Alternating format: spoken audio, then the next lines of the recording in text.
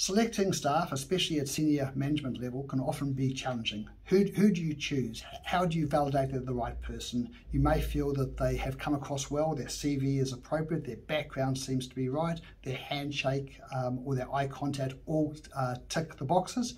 But when they come into the business, 3 months or often after the 90 days, some cracks often tends to appear. So how do you fast track that? How do you actually get to know what the person is really like?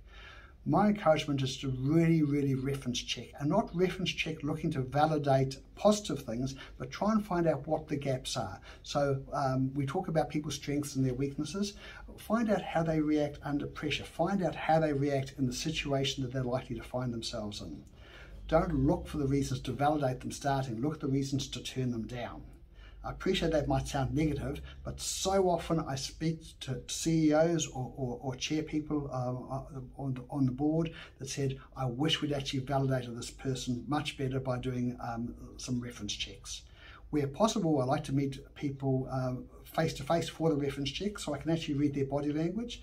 I also want to understand what their volition is, why they're actually giving this feedback for this person. Is it that they just want them to exit out of their business? So too often we give people good reviews. You only have to look at the likes of Airbnb, where you get people getting good ratings, but people just don't want to actually speak badly about other people because it may come back on them. So often we're not getting the integrity of the feedback about people's reference checks. So reference check them hard, but reference check them across a number of different platforms, a number of different people in the recent past, but also further back.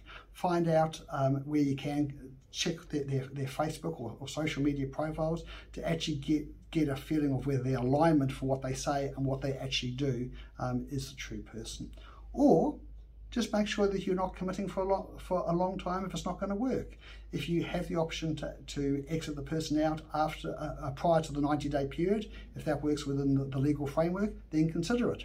Or hire someone on a casual, temporary or part-time basis until you're absolutely comfortable they're the right person. And that's where my Interim Manager service fits in.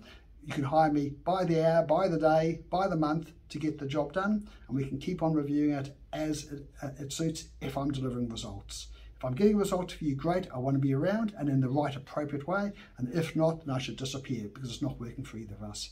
So get clear about who you hire and get the job done.